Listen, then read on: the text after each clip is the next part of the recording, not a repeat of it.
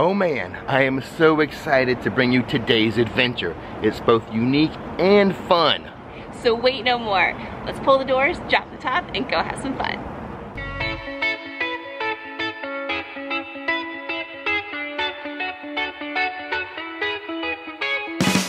You know you take me out from where I'm supposed to be. Thought I was content and I won't leave. We are in Mount Dora, Florida for a 2-hour Catboat water tour, a lake tour. Yes, it's gonna be awesome. You excited to be in the water with me? I wish I had my own boat. It's not a canoe, we're safe. As long as it's not a canoe, we'll be all right. I hope so. We're in store for a lot of fun today. Let me go tell you some more about it. We're not actually at our final destination just yet. We stopped off here by the lake, the port of Mount Dora, as this area is called. The really cool feature over here, check out this little mini lighthouse. That's pretty cool looking. Then of course we have Lake Dora in the background. That's one of the lakes we'll be exploring today. I believe it's Lake Dora, Lake Eustis, and a very famous canal that connects the two. Catboat Adventures is about 35 to 45 minutes away from the theme park areas. We're going to go on a 2-hour narrated tour of the lakes here. The cost, about $160 to $170 per boat, depending on if you come on the weekend or the weekday. The weekdays a little cheaper. And this tour is going to take us through 2 lakes, Dora and Eustis, and we're going to check out the Dora Canal. Here is what a catboat looks like. I think the top speed around 33 miles per hour. Pretty cool looking, and the way they operate is very unique. You use, I think your left hand is for steering, and your right hand, there's a lever for your speed. So, who's going to drive these, Nikki? Me or you? Me. Not you? Nope. Not it? Not it. Oh, come on. I'll film. The max number of people they'll take out is 16. That means 8 boats. I could imagine that's kind of like herding cat. Having that many boats. We were on a cat boat. So I switched over to my boating hat. Not quite as iconic as the Skipper or Gilligan. Both had cool hats. But I want to make a special note for you guys. The max weight for one person is 250 pounds. So I made it, barely. Now the reason why I changed my hat, guys, look at this. They have a little collection of hats that have flown off. They found in the water, I guess. So I've got this little boat hat here, a bucket hat that has a string on it. Put the left hand down, put it on the stick in the middle. Put the right hand on the grip to the right. We're going to start with the left hand. The left hand is the steering. The 30 horsepower motor behind you not only pushes the boat through the water, it turns the boat. So when it's straight up and down like it is right now, you're going straight ahead, but push it forward. Push it forward. That's a right hand turn. Pull it back past center. Left hand turn. The further forward you push it, the further back you pull it, the sharper the turn will be. If you get confused, there's even arrows on top of the steering box here in case you went to public schools. You never know. All right, now we joke around a lot, but safety is important. It's like 5th or 6th on the list. I know it's in the top 10. Safety is important. Let's get to the right hand then. Put your right hand on that grip. All right, now wrap your fingers around like this. Watch, wrap them around and feel how it squeezes up underneath. Oh yeah. When you squeeze up, push it forward till it clicks to the first position only.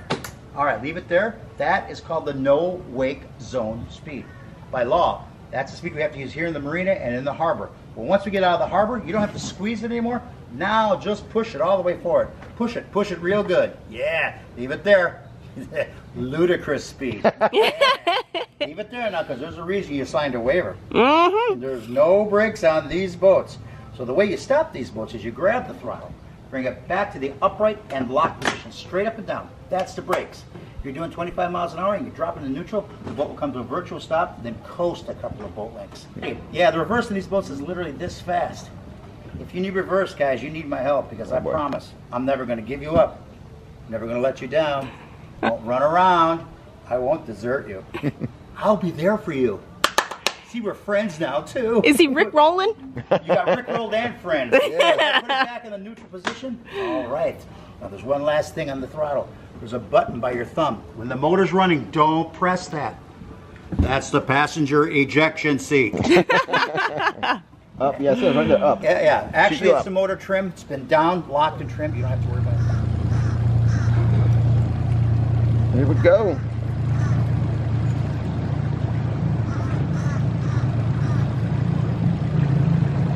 Captain Rick. So to Captain Ron, Yeah. we get lost, we just pull over and Ask for directions. ask for directions. If we get lost, just gotta pull in somewheres and ask directions. Well, I'm feeling good about this, but I understand, Nikki, if you're a little nervous. I have a little trepidation with you in control of a boat. Again. It's you and me on the water. What could go wrong? I have my lucky hat on. It's gonna be fun. It's gonna be fun. Okay, we're gonna start here on Lake Dora, almost divided into two. We would call this first section Little Dora, and then over there we're going to Big Dora, and then Lake Eustis, and the canal. Here we go, get some gas. And yeah, I'm already getting wet. Oh, my pants are wet.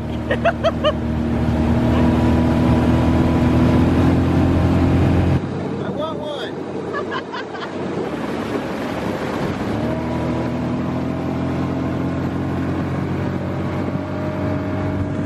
Oh my god. I'm so wet. It's getting me. Just plain wacky history in this area. Some of it actually changed the world. And it all starts with that house. Really? Yes. You're not going to believe the story on this house here, because the guy who built this house originally invented something so amazing, so revolutionary, and so very, very tasty. In fact, until he helped invent it, it never even existed. His name was David C. Baker. He was a former professor at Cornell University. But his big claim to fame is this. He helped invent the machinery and the processes that make the Chicken McNugget. Are you serious? Ba-da-ba-ba-ba. You know you're loving it. Yeah. So Little Dora was a little more choppy. Yeah. A little bit. Yeah, so while we can stay along the shoreline now, behind the wind, out of the wind. It's getting nice and calm now. Nice. We're gonna go this way. We're gonna wait to our next stop, which is the city of Tavares. Tavares.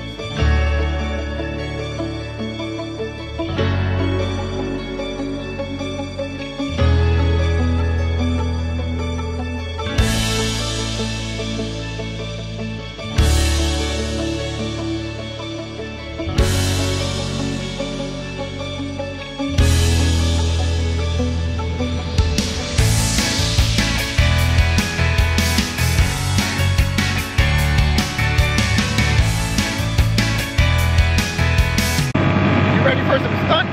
No. Crazy?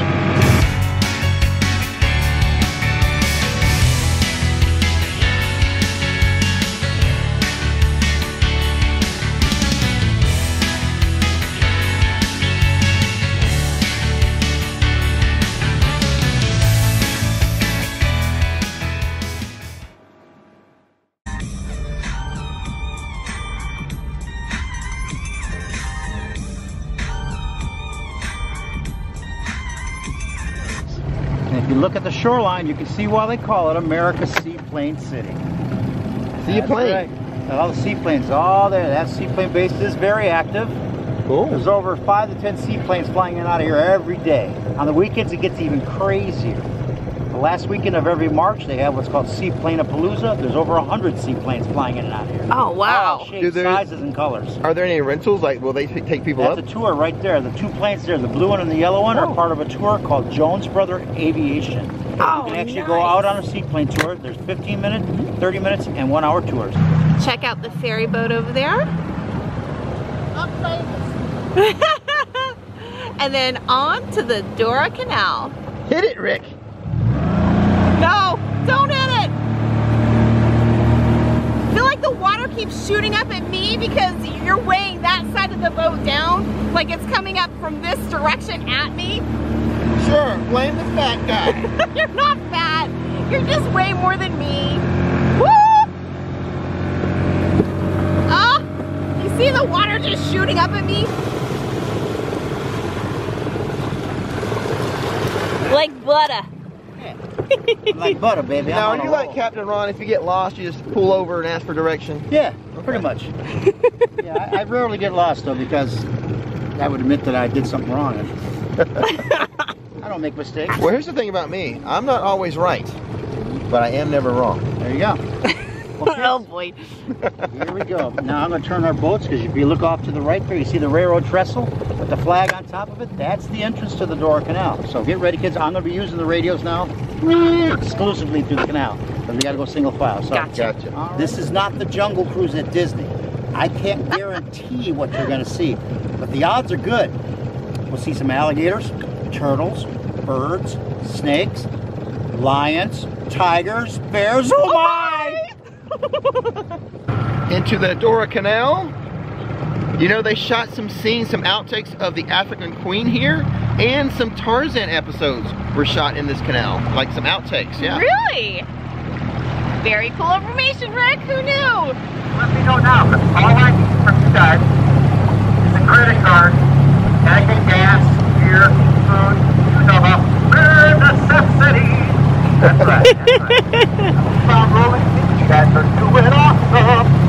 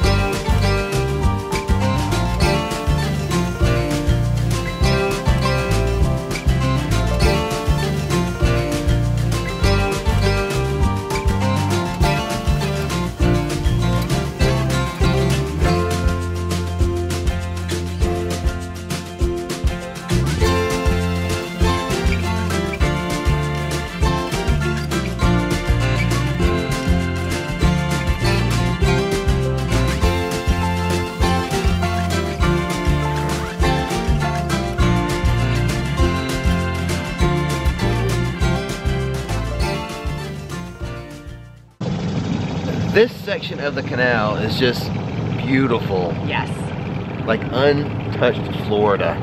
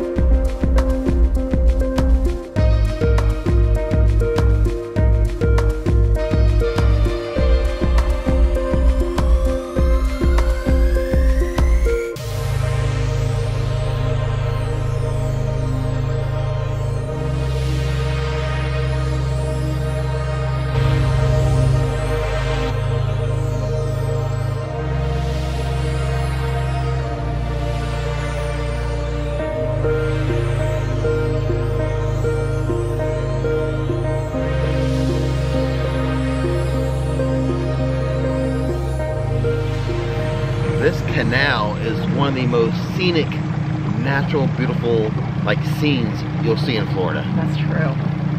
Breathtaking. Oh, stunning. I'll look back to the nice thing I'll point it out to you, but yeah, they start coming up here. The sun starts rising higher in the sky, so you never know.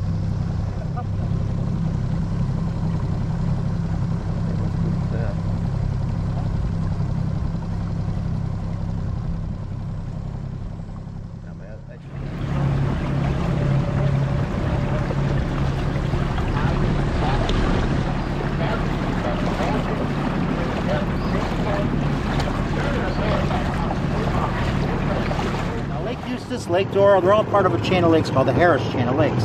These lakes are all connected by canals and rivers, and there's as much fresh water in this whole lake system here, this whole chain, as Lake Okeechobee, which is the largest lake in Florida. Now there's 3 big lakes in Florida. Okeechobee's the largest, then there's Lake George, and then there's Lake Apopka. We can actually get to Lake Apopka if we go south from here. Really? Yes, we can. Oh, wow. Now, like I said, these lakes are all connected.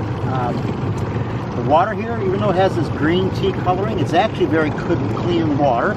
All the fish in these waters can be eaten. The reason I say it's clean is, well, the tannin that leach from these trees that are lining the waterways, they leach into the tree. The tannin leaches into the water and turns it this green tea color. But you can eat the fish here. There's good fish here. There's bass, tilapia, crappie, bluegill, speckled perch, 3 types of catfish, even clownfish. You ever have clownfish? No. They taste funny. No. Took you a minute. I got it. I got it quicker than you. Thrown up on that tree. Now, I'm not kidding. When I said I have just seen the size and color of underwear on that tree. Oh, man.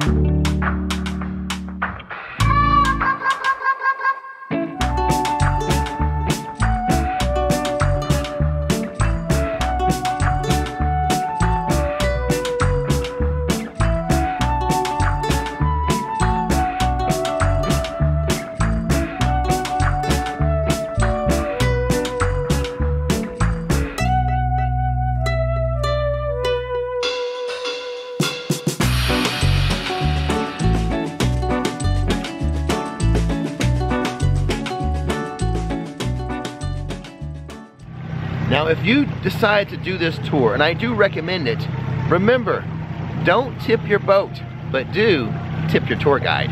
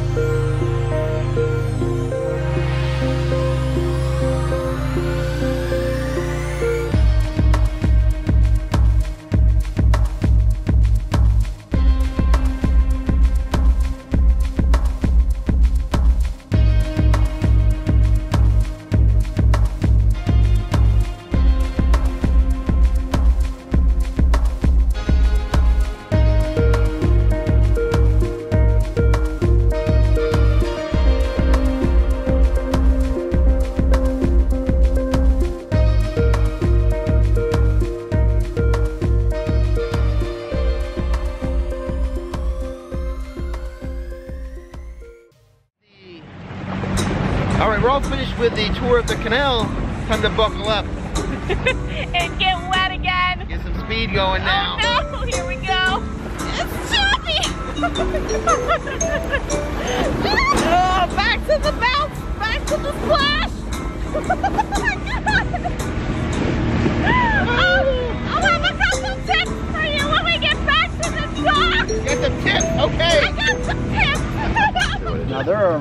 It's a bald eagle up there. Yeah. I can't tell that's a male or female. They're exactly alike. The only way you can tell the difference between a male and a female is if they're standing side by side. The female is always bigger. In fact, in the bald eagle world, the female runs the show, just like in real life, right? That's right. Happy spouse, happy house. Remember that. Right. Now, bald eagles are found in every state. Alaska has the largest population of bald eagles. Florida has the second largest population. Ah, nice. Isn't that weird? The coldest state and the hottest state has more bald eagles. Wow. All right, kids, we're not done yet. We got more to go, more to see. Ready? Awesome. So you ready to go? Well, I've had about a pint of lake water today. Gone to sprint the water. But it's amazing. I love this one. I love this road trip. Very refreshing.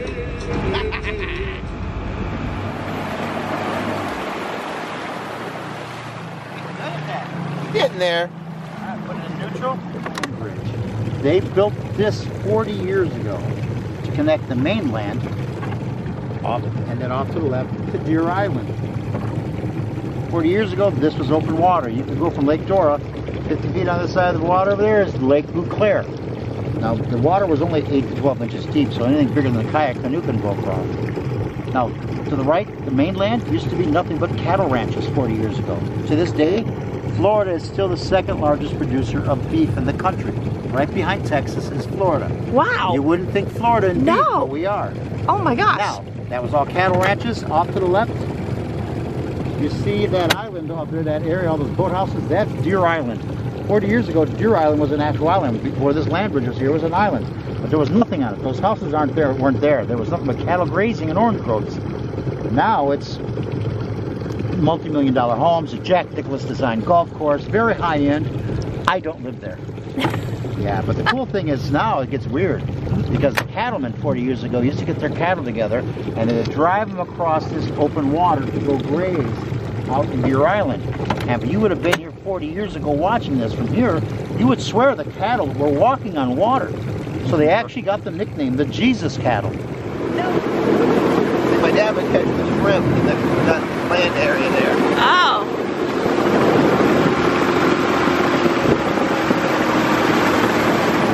All right, we're all done with the tour. We're gonna head in. I'm so sad it's over. This was one of the most fun tours we've been on so far. Yeah, he really enjoyed himself. He was whooping it up. Captain Todd was amazing. Yes, total just trip. Very comical and lighthearted. Made it so much fun. This road trip, our water trip, boat trip, so much fun. Now we'll have some tips and stuff. We'll go on shore and then we'll share some more information and stuff with you. But I'm so sad it's over. Yep, me too. It was a blast. I don't think I've laughed so hard in a long time. I would totally do this again. Yeah. What were you saying? I really like this. I like the catboat. I like the water. I like the lake. This is just so much fun. Yeah, the canal was incredible too. Yes. I thought, you know, I'm about crazy adventures and speed and stuff like that. Right. So I was looking forward to really getting this catboat out and, you know, putting it to its test and going fast and everything. Right. Which was fun. But I think that canal piece was like my favorite part. Yeah, I think so too, honestly. That was definitely my favorite part. I highly, highly recommend this adventure. I want to buy one of these. Yeah.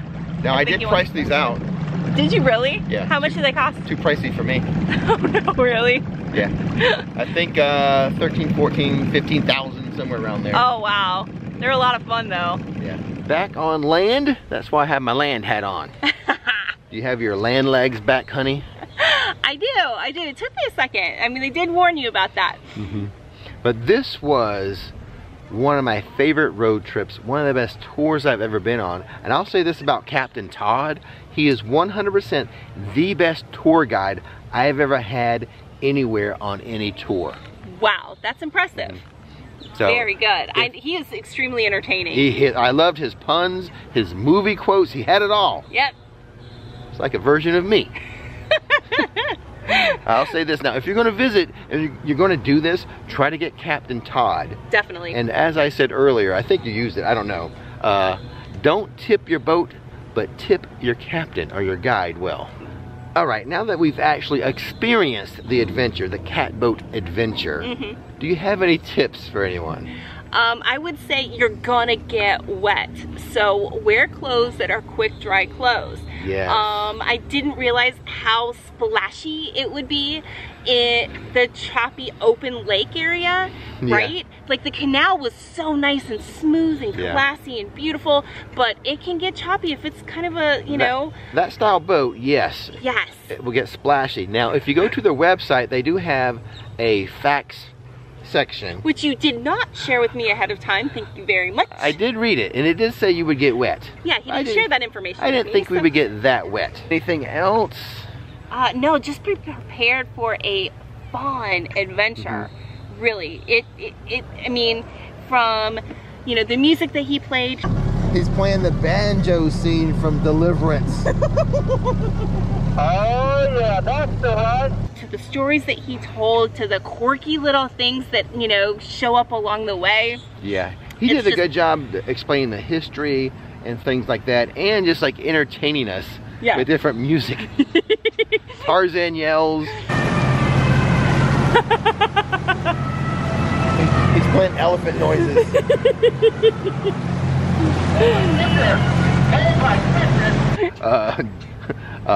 Jungle Cruise references from Disney. Exactly. And the thing is that because you're on boats, and, you know, even if you're in a big tour, he's got a radio system that connects to the boat. So then, you know, he's in constant contact with you, with everybody on the tour. Yeah, yes he is.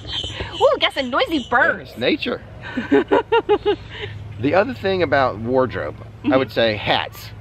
You have a ponytail. You didn't lose your hat. No. It's a good thing I had my sea hat on. Yes. With the little string. I would have lost this hat. Yes. And they have a whole like thing of hats hanging up in their little, I'll call it an office area. Your check-in point. Of hats they've recovered. Yes. So, you know, find my little boat hat thing. That's pretty fun. I look good in that too. It's my lucky hat. Nothing ever bad happens in that hat. No, and I think I had, like, I was a little stressed out.